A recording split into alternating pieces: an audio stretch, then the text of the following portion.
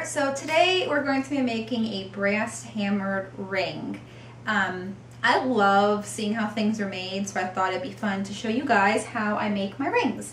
So stay tuned, keep watching, and find out how your ring is made. Okay, so first things first is you have your brass sheet. They come in different gauges with your thicknesses. I like to use 24 gauge for rings and 22 gauge for bracelets, just because 22 gauge is a little bit stronger for bracelets. So got our steel sheet. Next we need to know for a ring how big it's going to be. I like to change it into millimeters. So we're going to be making a 4.5. You can go to any online site to find a converter to get sizes in millimeters for the circumference of a ring. I did that already, so 4.5 is about 47.8 millimeters. And so knowing that, first I'm going to cut the slice of brass that will become the ring. They're about a 1/4 inch thick, so I measure a 1/4 inch here and here with a nice straight ruler and a pencil because it gets a finer line, and then I cut it with straight tin snips. Tin snips come 3 types that I know of: left to make a left hand curve, right to make a right hand curve, and then straight to cut straight. And I do that because tins are pretty, and any kind of metal can be tough to cut, and so thus you need the right snip. So these came from, I believe, Harbor Freight. A lot of my tools come from Harbor Freight just because it's more economical. They don't have to be name brand to be good, and that's what I found. I've already cut the piece. Here it is. When you cut it, it might kind of curl up. I just take my rubber block and steel block, which came from Michaels. You can find them anywhere online, but I find mine at Michaels. Just use the coupon to get a discount. But anyway, I have the steel sheet. Take a rawhide mallet. This is about I think a 1 inch or a 3/4 inch rawhide mallet, also from the internet, and you just hammer it to make it straight.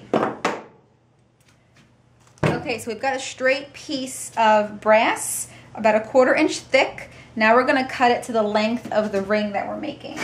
So I said 47.8 would be a 4.5. Now considering the ring, let me just show you. We're making it kind of adjustable. So 1, it's not closed in the back.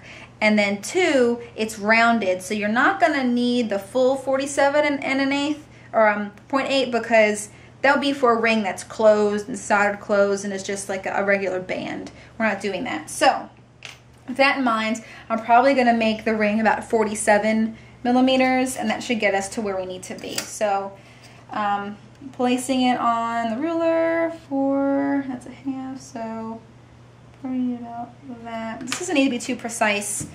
Another thing to know is that anytime you hammer something, it always extends or makes the piece of metal longer, because you're kind of condensing the metal, and that kind of spreads it out. You're making it thinner, and that makes it spread. So that's another thing to keep in mind. Okay, next is the tricky part of this whole ordeal. Well, project, I don't say ordeal. Ordeal sounds negative. Is this part is the hammering of the actual impression. The more detail a stamp has, the harder it is to get a good detail from the stamp, and which is the case with these stamps. So I'll do a couple test wax. That's pretty good, just to make sure I'm holding the stamp properly, and you know, gonna break yourself in. Okay, so where am I? We are gonna find the center of this piece of metal, so that we know the stamping is going in the center. 4.5, so we need 2 1/4, which is right there. Okay, that's the center. Now we hope that this goes well, otherwise you gotta cut a new piece. This one goes to waste.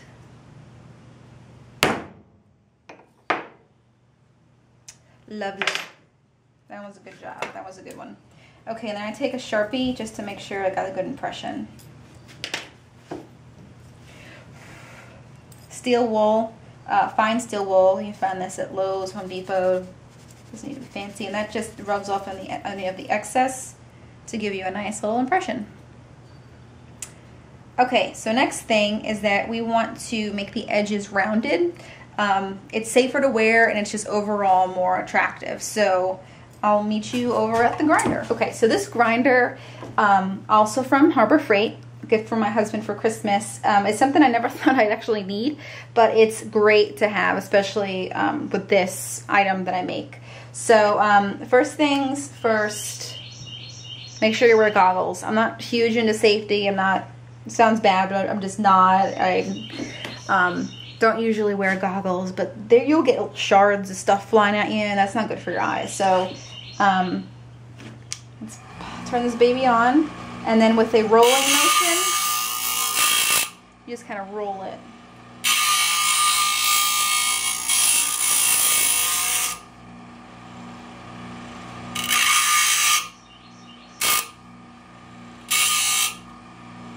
Just to make a nice rounded edge. You could do this with a regular file, but it would just take forever.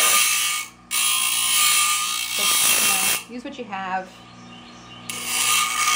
This grinder wasn't very expensive either, so you know you won't like break the bank if you go get one. Harbor Freight's online, so if you don't have one near you. Okay. So now we've got nice rounded edges, and we're going to move back to the workbench to show you what I do next. Okay, so as I said before, you don't need the grinder. It's not a necessary item. You can get a set of files also from Harbor Freight. I promise I'm not sponsored by them in any way. I just really like them. So you can get a set of these. I think these were like $9 or $10, and I got 4. And so all you do is on the push stroke. Another good tip. Files work on the push stroke, so rather than sawing back and forth, which will dull the file and really not get you anywhere closer to, you know, finishing, just do it on the push stroke and use this to kind of round out any of the edges that didn't get perfectly rounded from the grinder. The grinder kind of does the heavy lifting, and this is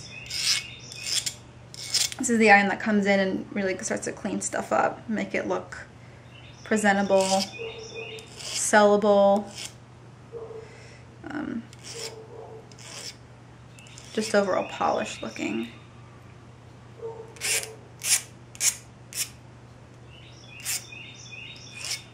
We're going to throw this in a rock tumbler later, which I probably won't show in the video just because it's not rocket science, but rock tumbler, a pound of steel shot that I got on eBay, which is the cheapest I found, and then like a drop of dish soap, not the type that you put in the dishwasher, but the type that you use to wash the dishes before they go in. And then you kind of tumble that for like an hour, maybe a couple hours, 3 hours, and it'll really get these edges nice and clean.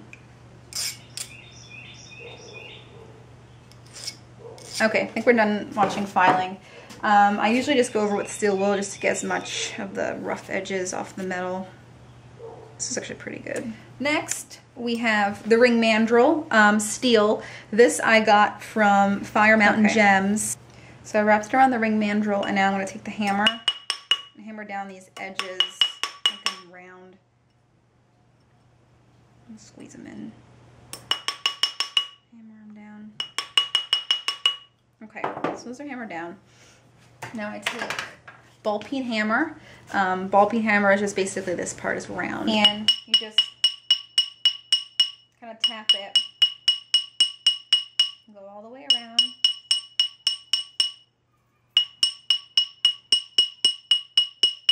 Now, one thing to know is that because the mandrel's graduated, if you don't do this and flip the ring over, your ring's going to be graduated and weird, so you don't want that. And then also don't worry about kind of tapping over the stamp, because it's like it's way deeper than any of these divots that this is making, so it won't upset. I mean, don't like really go at it, but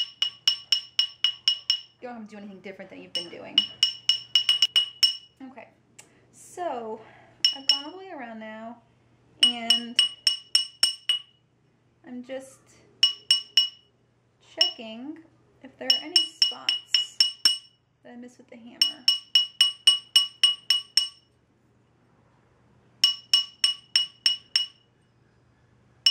Okay, it looks good.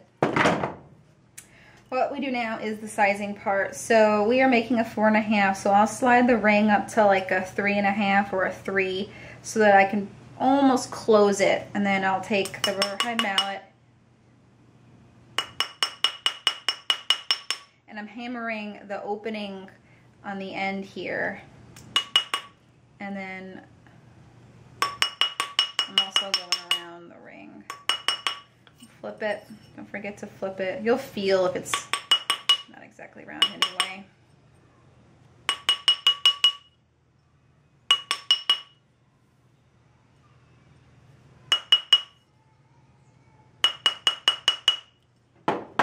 Okay. Now let's size it. Looks good. Looks like a 4.5 to me.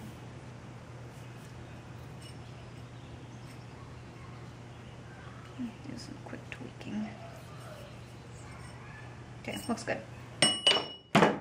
Now we go here, we make sure the ends are lining up the way they should be. And